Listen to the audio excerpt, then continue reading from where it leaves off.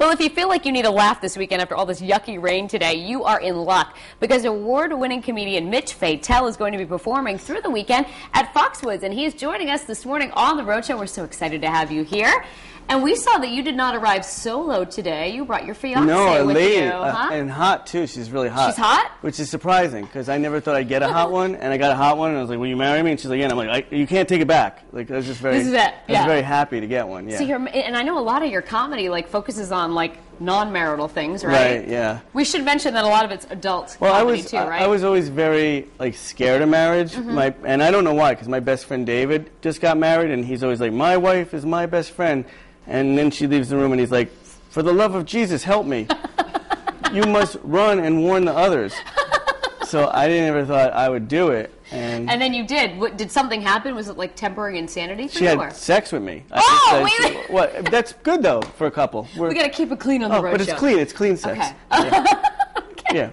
Yeah. I think we picked the wrong person to interview you, Mitch. No, but I'm saying it's good stuff. It's pure. It's pure.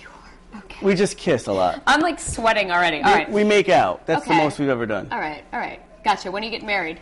We're getting married in December. I actually was very romantic when I asked her. I asked her on top of a mountain, on top of a really big mountain overlooking a big ocean. Oh, you sound like the Prince William there. Yeah, it was beautiful. And if she had said no, I would have pushed her off. So you had a plan. So that was kind of how I worked it out. So it was really good. Exit strategy. All right. Yeah. Tell us a little bit about how you got into comedy. I mean, were you like this funny when you were 3 or 4 years old? Or? Yeah, I was always funny, and I couldn't do anything else. Like this is kind of what I was good at. Yeah. I was fired from every job I had ever had before. What did you do? Give me an example. I was actually fired as this is a true story and embarrassing. Okay. I was fired as a Denny's dishwasher. Why?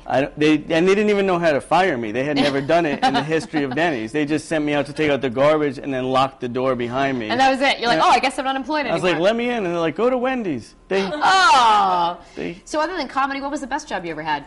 The best? Longest one you've ever had? More than a couple days? Anything? No, I didn't really do anything. Yeah. I was just a comedian my whole life. I was a waiter, and I liked that because I could talk to people, and if they got me mad, I could do things to their food, so I felt in control. Glad I never went to one of your restaurants. Yeah. You've been on Letterman, though. You've had your own show. You've been Comedy Central. I mean, you've been everywhere. I'm like super famous. You were like a superstar. When I came in before, a girl freaked out. She's like, "Oh my God, I saw you on Mitch. TV," Yeah. and I was like, "Oh my God, I'm gonna have sex."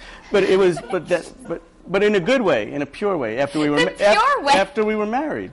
Oh, okay. Oh, That's you're gonna marry to somebody else now too? Whatever I have to do to get sex. Oh my gosh! All right, listen, real quick. Before the obvious comments you're making here, what can people expect from your show this weekend? Again, it's an adult show. Yeah, pretty much this, except Except funnier. Cleaner. Not cleaner. Me naked the whole time. Oh my God. All right, Mitch, keep your clothes on. Thanks for joining us on the Rhode Show this morning. It. Good luck with your show. We want to let our viewers know for ticket information and check out Mitch's Pure Show this weekend at Foxwoods. You can head to foxprovidence.com.